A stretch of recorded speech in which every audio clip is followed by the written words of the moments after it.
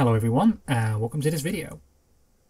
In this video I'm going to be showing you how to install and set up Duckstation for the PC.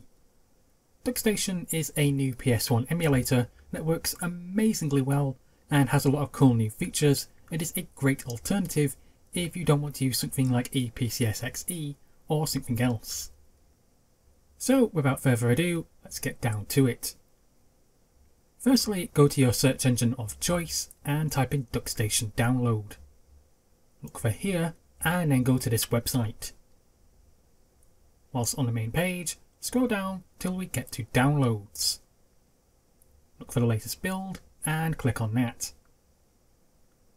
Once downloaded, make a folder on your desktop and call it Duckstation, and then move the zip file into there and unzip it.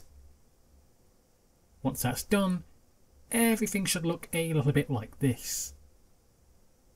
Now, we need to make two brand new folders at this point because they're not there and you need to make them yourself.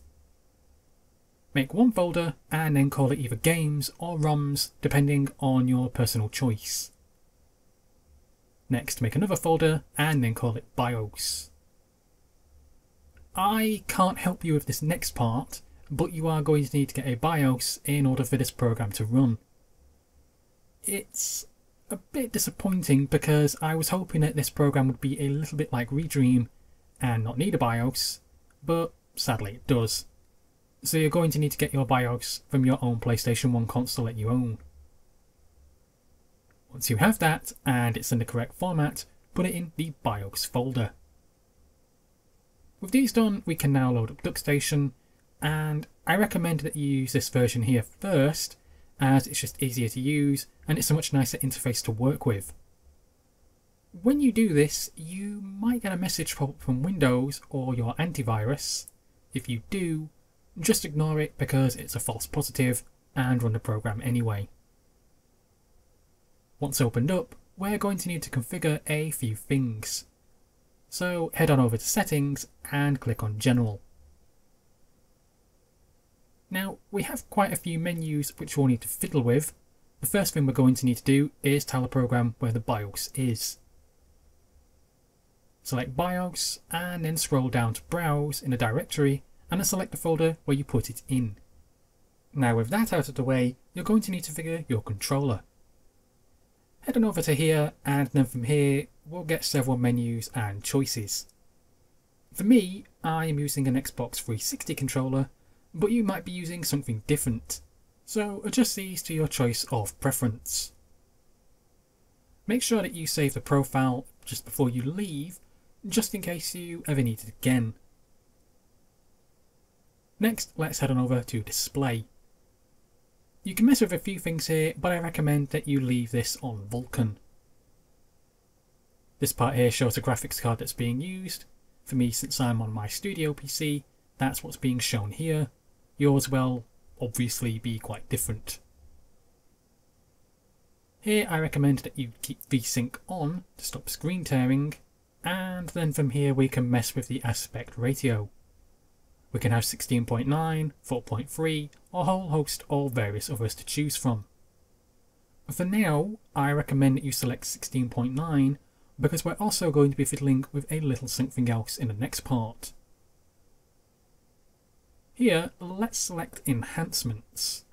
This part shows internal resolution, which is currently set at 720p. If we click on this option, we get more to choose from, ranging from 1080p, 4K, or even higher. For the purpose of this video, I am just going to simply stick with 720p.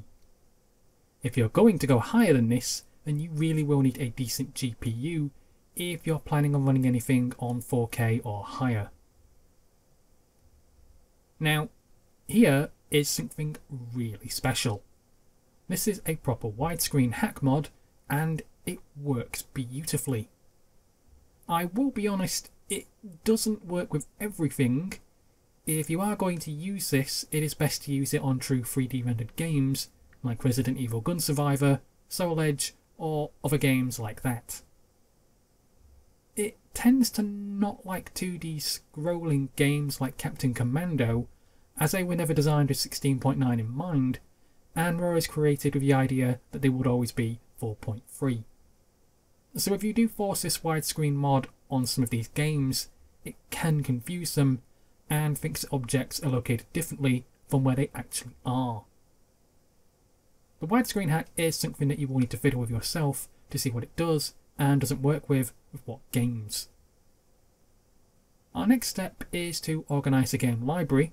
Duckstation can read image files, bin and queue, and honestly it shouldn't really matter what format you convert your games to, it pretty much is able to see all of them. What we do now is we go and click on Games List and head over to this plus icon. From here we need to organise a directory from where the games folder is that you made. Remember to put your games in there before you do this, which is blatantly obvious but I just feel like I need to say anyway. And then once that's done, we need to click Done and it should show up and open up and look a little bit something like this. If you want to play your games, you can simply just double click on them and they should load up and they should look absolutely wonderful. However, depending on your file type selection, some games might not show up. If this does happen, simply go to System, Start File, and then navigate to where that game is that didn't show up, double click on it, and then the game should boot up. A final thing to mention about Duckstation is that Duckstation regularly updates automatically, so you shouldn't ever have to worry about being with an outdated version. Well, that should be all that you need, guys. If you do have any issues or problems, please leave a comment below, and I will do my best to get back to you.